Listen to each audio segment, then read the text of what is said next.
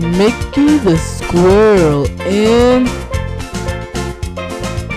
What's Money? Okay, Mickey, ask your question. What's money? Oh my gosh. Mickey, are you serious? You can't be that stupid. And what are you laughing at, Mrs. Mickey the Squirrel? Nothing. Now you know what? We have to stop this. Alright? You guys are pulling some practical joke and think I won't figure it out. But I will. Cause I'm crazy. And I like macaroni. Look at you stupid squirrels. Smiling like you just lost your virginity.